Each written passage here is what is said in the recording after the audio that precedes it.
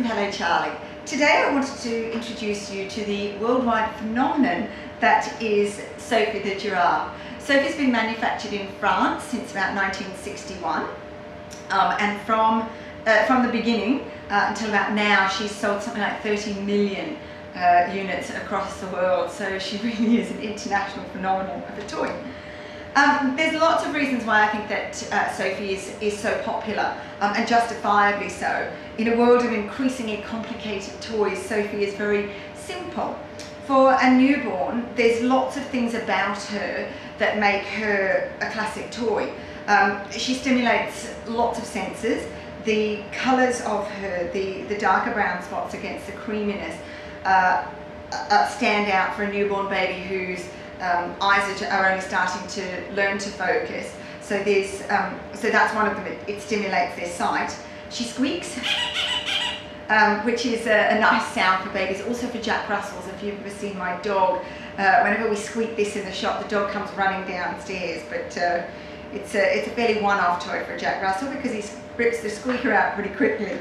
But for babies, again, you know, that's quite stimulating, the squeaky sound. She feels really soft. She's made of natural rubber and food dyes, so she's safe for babies to chew on.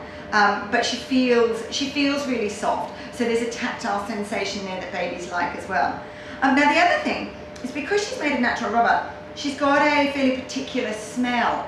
And as I'm sure you know, babies really distinguish things by smell. They can tell who their mother is by smell. So if a baby's, you know, having a look for different toys, or, you know, because she's so distinctive, that's another thing that becomes comforting for babies. So, you know, there's taste, touch, taste. Actually, I don't think I mentioned taste, but the rubber, again, has quite a distinctive taste. You know, if you've ever had a baby who prefers a latex rubber teeth as opposed to a silicone one, that's probably one of the reasons, is because it has a distinctive taste. So it's a taste, a touch, a smell. The other wonderful thing about Sophie is she's often used as a teething toy.